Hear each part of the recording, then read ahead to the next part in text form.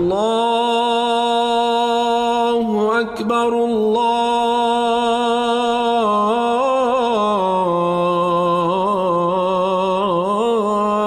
أكبر.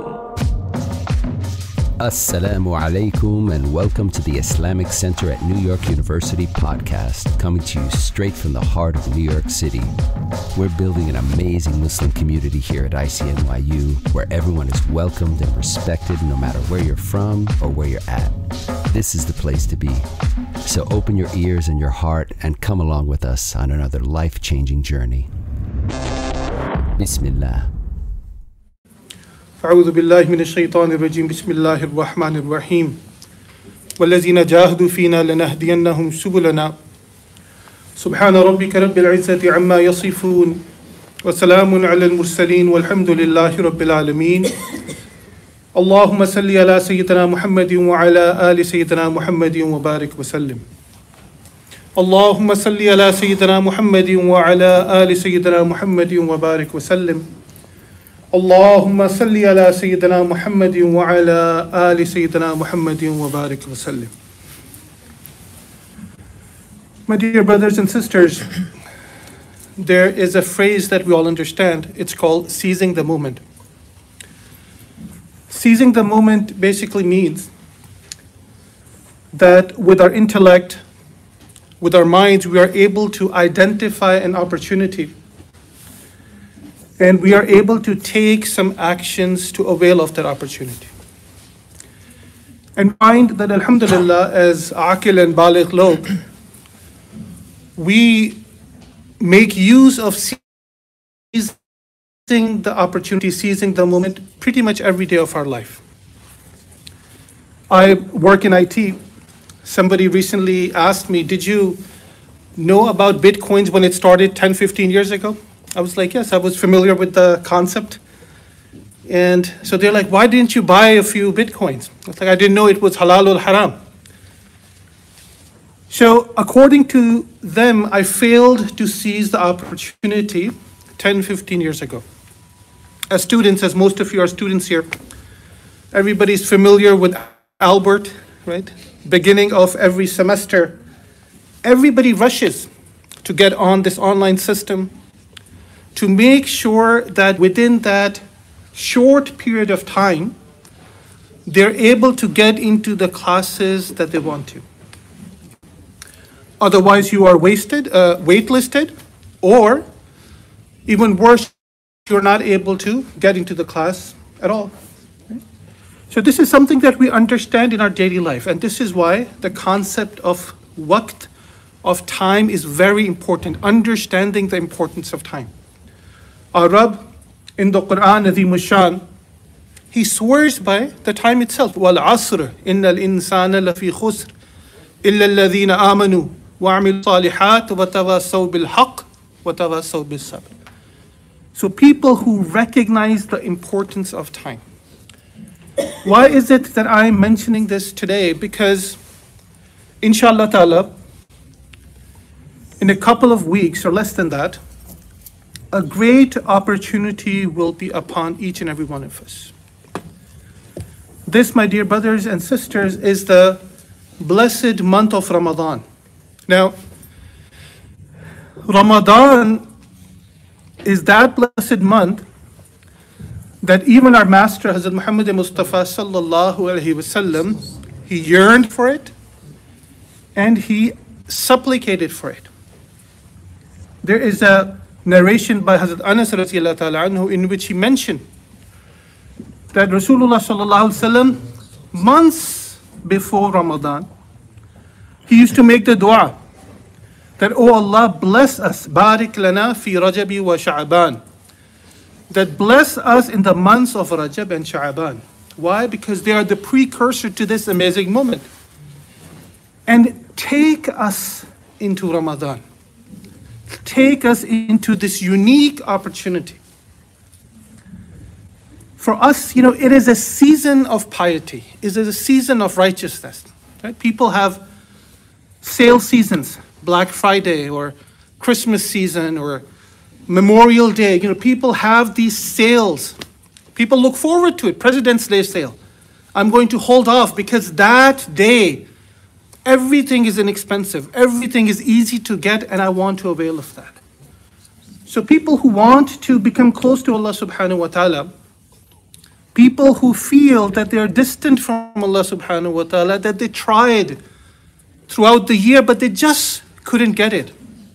They just could not get to where they need to get in their journey towards becoming Ahlullah. This is the time. Even a single moment of Ramadan is enough for us to realize the haqiqat of wilayah. This is such a blessed time. And look at the way that Allah subhanahu wa ta'ala mentions this. You know, Ramadan, as you know, it comes from the root word Ramada, which talks a little bit out the year we are burning in our own desires of our nafs, which are called hawa. We are burning in our own outward and inward sins and disobediences that we have normalized in our life. And so this month is there to cool us down, to wash those sins away. And so what do we do in this month? As we know, the fourth pillar of the Deen, Sawm, which we call fasting. And the linguistic meaning of Sawm is to just stop yourself from doing something. Right? But when we talk about Shari meaning, Sawm basically means for the sake of Allah subhanahu wa ta'ala, meaning intentionality is there. For the sake of Allah subhanahu wa ta'ala, what do? We stop ourselves from eating, from drinking, from certain actions. Eating, drinking, from being intimate to our spouses from dawn to dusk. Intentionality is there. So if the intention is I just want to lose some weight, seems like a great chance. That's not really the spirit and essence of Sawm. Or I just don't have enough money to buy lunch. That is again not the essence of Sawm. It is for the sake of Allah. Why? Because we are trying to show Allah Ta'ala that Allah Ta'ala, you matter to us. That your love is it, that you are it.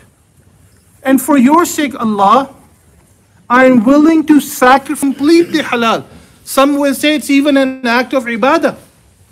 That we take the risk. The Quran tells us that kulu washrabu, eat and drink. So eating and actually acting upon the hukum of Allah, but Ya Allah, for your sake, even when my nafs desires it, even there's a need, I am thirsty, but Allah, for your sake, I'll give it up. And being intimate with your spouses, part of it, but it mentions that when a husband looks at the wife and the wife looks at the husband and smile, that Allah subhanahu wa ta'ala smiled upon their face. This is an act of ibadah, being intimate. But Ya Allah Kareem, you matter to me so much that I am willing to even let go of this. I'm even willing to stop myself from acting upon this. Right? So this is a month in which we show Allah, we sacrifice our needs. We sacrifice and we stop ourselves from even halal actions with the hope that for the rest of the year we can stay away from haram and mushtaba and doubtful things. And this is what we call taqwa. And this is why Allah subhanahu wa ta'ala mentions in the Quran Azimushan, Ya ayyuhallazina amanu. This is what we call takhsis, that Allah subhanahu wa ta'ala is not addressing all of humanity. He's addressing those special ones.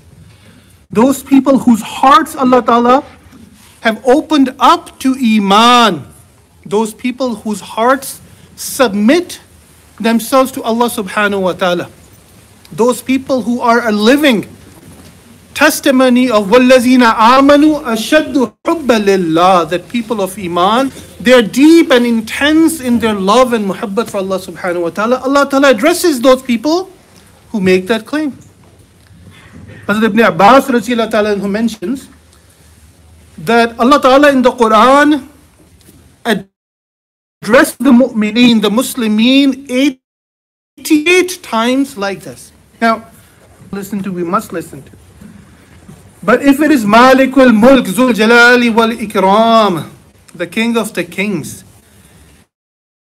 and he addresses you directly without any medium. Ya ayyuhallazina amanu, I am speaking with you, people who love me, people who do ruju ilallah.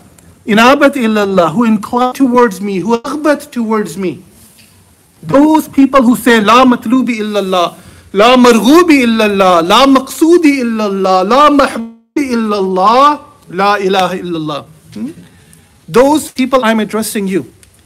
So Allah Ta'ala addresses us on a very intimate and a very personal level. Kutiba alaykum as-siyam, that I have enjoined siyam on you. Sawm, as I said, to stop yourself. Right? In Arabs, in Arab countries, when they are training horses, they stop giving it feed and, they stop providing it shade, and they're called sa'im as well, right? They put in a burden so they can break. It's called breaking the stallion. And so Allah says, Kutiba alaykum as-siyam, that I have enjoined this upon you. Right? This is something that you have to show.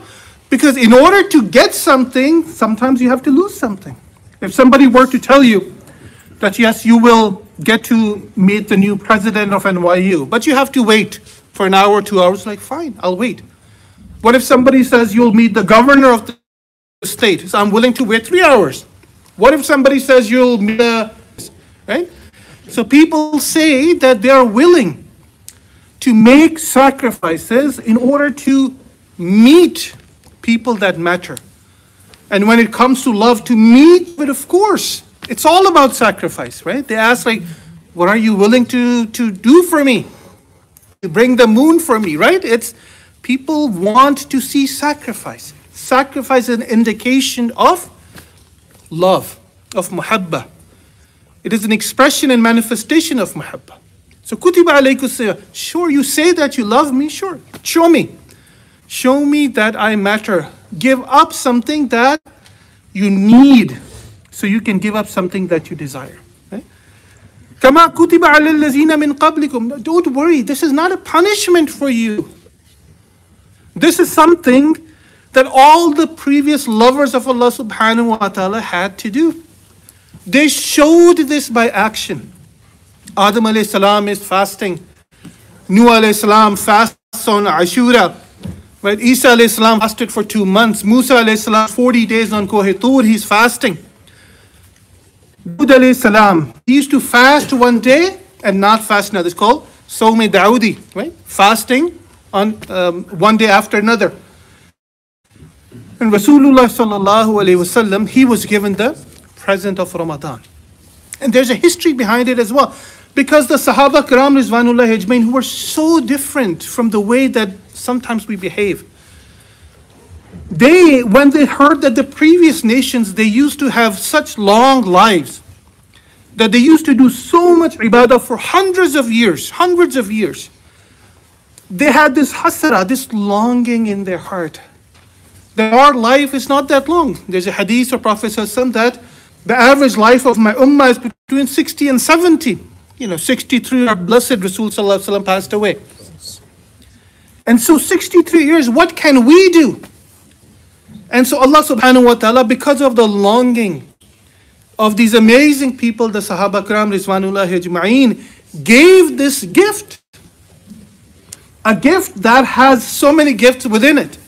That, okay, so you want this chance to come close to me? Here it is. You don't have hundreds of years of life, but if you spend this time with that intention, if you spend this time with that awareness, then inshallah you will be able to go even further than any previous ummahs they were able to go. So that is why the month itself is blessed. There's mentioned in a hadith that the birds in the sky and the fish in the sea and even the ground, they make dua of maghfirah for the person who's fasting. That's why it's called Shahrul Ghufran, a month of maghfirah. Doesn't matter what kind of sins we have done. Doesn't matter what kind of rebellion we found ourselves in. This is the time to return back to Allah subhanahu wa ta'ala. So everybody made use of this time. This is why in one of the narrations it mentioned that this month is divided into 3 asharas. 10 days, 10 days, and 10 days. And it is said that the first 10 days is an ashara of rahmah, extreme blessings. Now, if we think about this, those people who, alhamdulillah, worked really hard during the 11 months. But they just wanted that extra push. These first 10 days are for them. That you turn to Allah subhanahu wa ta'ala, have proper adab for each fast that you do, and inshallah you will become wasil billah, you will become close to Allah subhanahu wa ta'ala. Now what about people like us who have sinned? Sometimes we sin, sometimes we don't. It's like a sine wave going up and down and up and down. The second ashra is called the ashra of maghfirah. If you're able to spend the first 10 days with that awareness and vigilance of Allah subhanahu wa ta'ala, with proper adab on and proper adab of fasting, then fast the middle ones 10 days, and inshallah ta'ala, people who have committed any sins, Allah subhanahu wa ta'ala will forgive them. And the narrations that Allah subhanahu wa ta'ala every day, hundreds and thousands of people are taken away from hellfire. That this is a month that Allah ta'ala likes to forgive. Right? This is just an excuse to forgive. Allah is looking for an excuse to forgive. But then what about those who have really, who've turned themselves away from Allah, that they are suffering from hopelessness? Sometimes shaitan makes us feel like that. You know what? You can change. You transform. There's nothing you can do. You try. Those people who spend the first 20 with proper intention, proper adab, with muhabbat of Allah subhanahu wa ta'ala, the last 10 days are called itkum minan nar, emancipation from fire. That even those people who had been ordained that they will be punished, Allah subhanahu wa ta'ala is so massive that on those last 10 days, even those people are forgiven. So this is again what I say, it's just seizing the moment. We will find ourselves in one of those three asharas. Alhamdulillah, if you're righteous, now you'll become wali of Allah. If you're going up and down, now's the time to establish some good habits. The power of habits, right? It's a good book. Right? To establish good habits. If you could not pray tahajjud before, you have to wake up for suhoor. Tahajjud, ishraq and chast is right there. If it was difficult for you to do nawafil, extra, Prophet Allah subhanahu wa ta'ala says, my servant becomes close to me through the faraid. And he does the nawafil till he becomes beloved to me. Till he becomes beloved. So time for awabin and taraweeh, we're listening to the Quran, attaching ourselves to the word of Allah subhanahu wa ta'ala. Shahru Ramadan, allazi unzila fihi al-Quran. This is a month of Quran itself. Allah ta'ala chose to send down this guidance in this blessed month. And this is a sunnah of Rasulullah sallallahu alaihi wasallam, that he used to do dawr of the Quran with Jibreel alayhi salam. So we should try to do a dawr of Quran on our own, just get attaching and connecting ourselves, just like our Master sallallahu alaihi wasallam. So kama kutiba ala allazina min qablikum, all lovers did that. Why? La'allakum tattaqun. This is the key. People say eyes on the prize, right? We do something to attain something. Why? Hundreds of thousands of dollars coming to this university, right? So we have a goal in mind. I need to get this degree, right? Everything works towards that. You get a major, you take the classes, you go to events, all that is, this is the prize that I'll get. I'll get the degree at the end of the day. We're not just here just for the sake of it. Exactly like that. What is this boot camp? Why is it that we are made to go through this burden? لَعَلَّكُمْ تَتَّقُونَ. This word taqwa is such an amazing word. Such depths in meaning, layers of meaning. One meaning is so you become fearful of Allah. But really, taqwa, my dear brothers and sisters, it's an awareness of Allah subhanahu wa ta'ala. Just to digress a little bit, there are two words used in the Quran. One is called taqwa, the other is called ihsan. Taqwa is that you don't want to disappoint somebody. The fear of punishment, that's to lose that connection. So taqwa that is dominant. And ihsan is awareness of Allah subhanahu wa ta'ala. أَن تَعْبُدَ اللَّهَ كَأَنَّكَ تَرَى فَإِن لَمْ تَكُنْ تَرَى إِنَّهُ يَرَاكَ. Right? The hadith ihsan. It also is the awareness of Allah, but an awareness. of Allah subhanahu wa ta'ala, they manifest themselves. So لَعَلَّكُمْ تَتَّقُونَ. You develop, you become Allah conscious in your existence. This is what Allah ta'ala wants us to do. This is really why we're here. That gnosis, that knowledge, that ma'arifah, the awareness and vigilance of Allah at all times. This is what differentiates a mu'min from a non-mu'min. Alam ya'lam bi anna Allah yara. Do they not know that Allah is watching them? Huwa ma'akum fa'inama kuntum. He is with you wherever you are. Nahnu akrabu ilayhi min hablil warid. He's closer to you than your own carotid artery. Fa'inni qareeb. He's near you. Allah Ta'ala wants us to understand this, to have that awareness and vigilance of that. And this is the month in which we put a foot over our greatest enemy. Well, one of the greatest enemies is shaitan. Shaitan, all the shayateen, they are chained in this month. Allah Ta'ala makes it easy. That it's become such a big distraction, we turn away from the dunya. We are busy in ibadah. Third is the makhluk.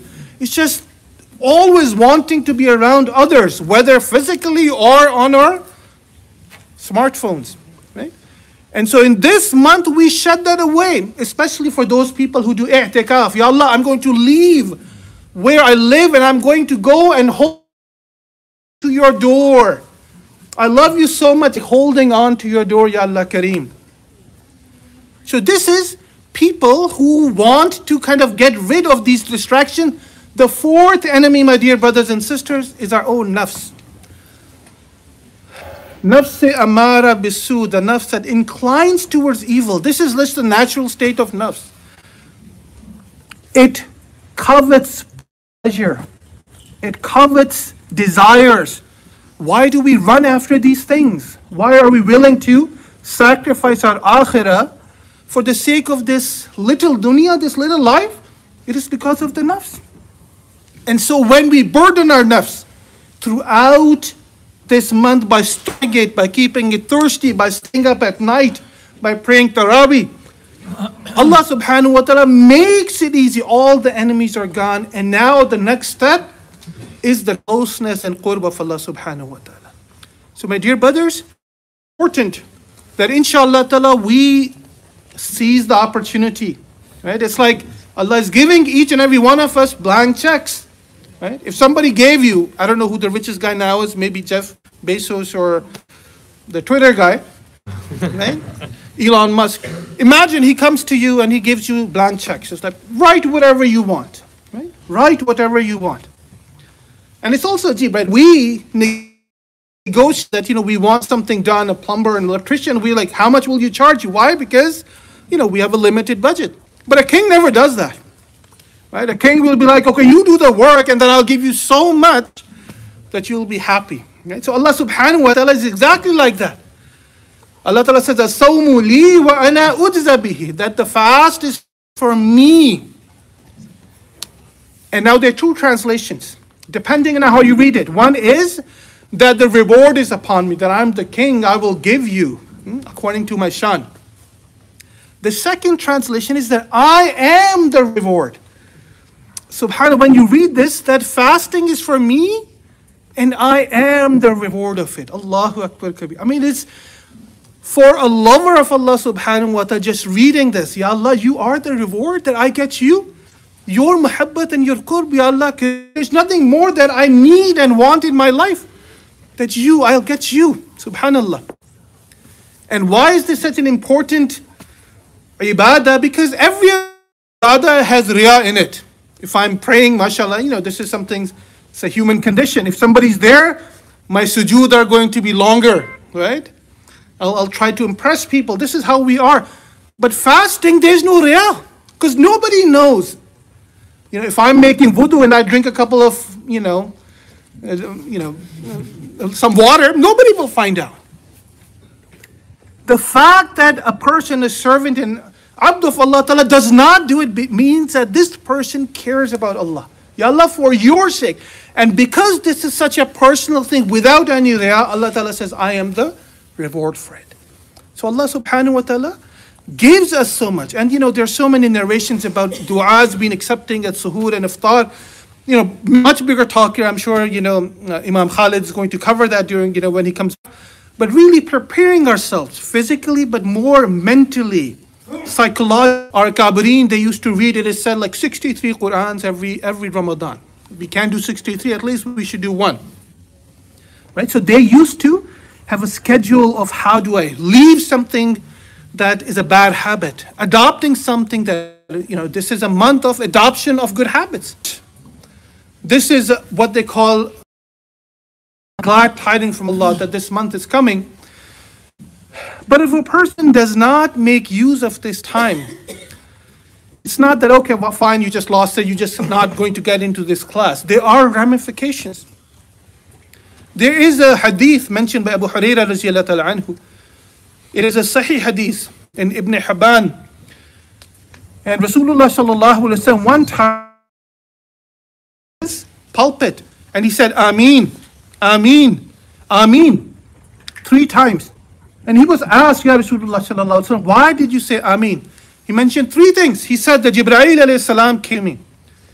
And he made 3 du'as and I said Ameen to it. First, dua is that he said that those people may be destroyed, that they find their parents in an old state, but they do not honor them and they do not take care of them. And I said, Ameen to that. Second, may those people be destroyed who hear my blessed name, Muhammad sallallahu alaihi wasallam, and they do not send salawat on me. Because he has done so much sacrifice for us. We owe it to our beloved sallallahu alaihi wasallam. And the third, and we have to listen this with open heart, may those people be shunned away from the mercy of Allah subhanahu wa ta'ala, who experience this month of Ramadan, but they do not get themselves forgiven. And Rasulullah sallallahu alaihi wasallam said, Ameen to that. And it is ajib, and ulama have written about this because Prophet ﷺ would always, he cared so much about the ummah, why would he make the dua? People be destroyed and shunned away from the mercy of Allah. And ulama have written that because there is so much that you do not sign that, because tawbah is to return back, that this person has been forgiven. So we'll have to look at ourselves. Have we changed? Has our thinking changed? The emotions of our hearts, the desires of our nafs, the things that have they changed or not? If they have, then alhamdulillah, Allah has forgiven them and forgiven us. If not, then we have to worry about this. So inshallah we make dua that Allah subhanahu wa ta'ala allow us to benefit from this coming month. May Allah ta'ala keep us in each other's duas, inshallah ta'ala. May Allah subhanahu wa ta'ala transform us all. Ameen ya Rabbul Alameen. Wa akhiru da'wana and alhamdulillahi alameen. Inshallah ta'ala, if brothers can move up, really appreciate it because there are sisters in the back as well. Try to make some room for them. Jazakumullah khair. No, adhan. Allahu Akbar, Allahu Akbar, Allahu Akbar. أشهد أن لا إله إلا الله أشهد أن محمدا رسول الله أشهد أن محمدا رسول الله حي على الصلاة حي على الصلاة حي على الفلاح حي على الفلاح الله أكبر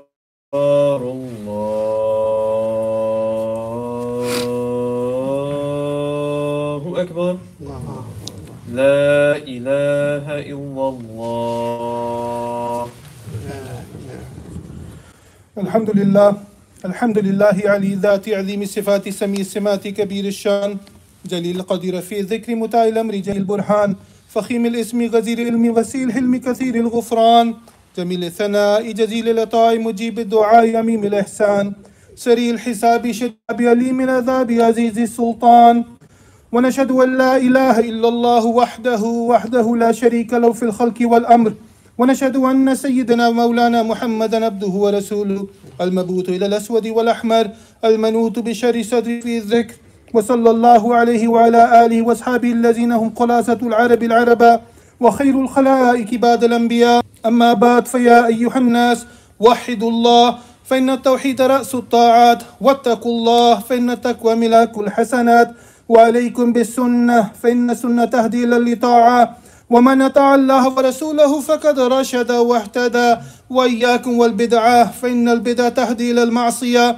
ومن يعص الله ورسوله فقد ضل وغوى وعليكم بالصدق فإن الصدق ينجي والكذب يهلك وعليكم بالإحسان فإن الله يحب المحسنين ولا تقنطوا من رحمة الله فإنه أرحم الراحمين ولا تحب الدنيا فتكونوا من الخاسرين ألا وإن النفس لن تموت حتى تستكمل رزقها فاتقوا الله واجملوا في الطلب وتوكلوا عليه أجمعين واستغفروا يمددكم بأموال وبنين أعوذ بالله من الشيطان الرجيم وقال ربكم ادعوني أستجب لكم إن الذين يستكبرون عن عبادتي سيدخلون جهنم داخرين بارك الله لنا ولكم في القرآن العظيم ونفعنا وإياكم بالآيات والذكر الحكيم أستغفر الله لي ولكم ولسائر المسلمين فاستغفروه إنه هو الغفور الرحيم